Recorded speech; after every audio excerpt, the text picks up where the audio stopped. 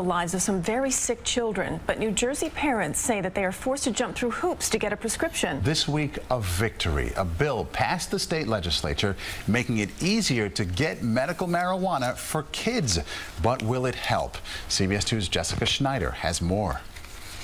Here you go, let's play. Little Vivian Wilson is 2 years old, but for her entire life, she's been suffering from Dravet syndrome, a severe form of epilepsy. It's been an absolute roller coaster. You know, we started off with a healthy second baby. 2 months later, she had her first seizure. Now she has multiple seizures every day. Seizures so severe, she has to wear an eye patch and glasses to lessen the effect of triggers like bright lights and patterns.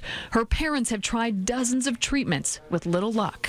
Her seizures did not respond to conventional rescue medications, so we were always calling 911. So Megan and Brian Wilson started talking to parents of other Dravet syndrome kids, particularly in Colorado and California.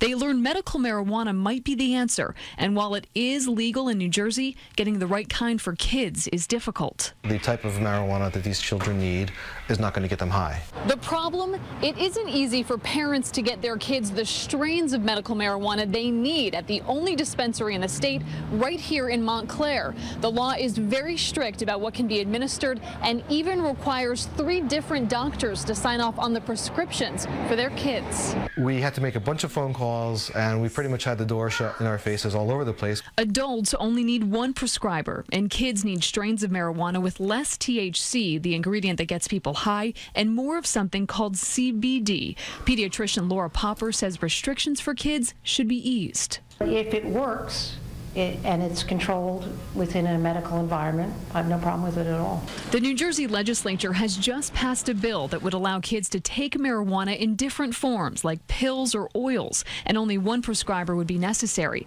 But Governor Christie still needs to sign the bill. I would love every child in New Jersey who's resistant to traditional medications to be able to get this. She would be able to start living a life again.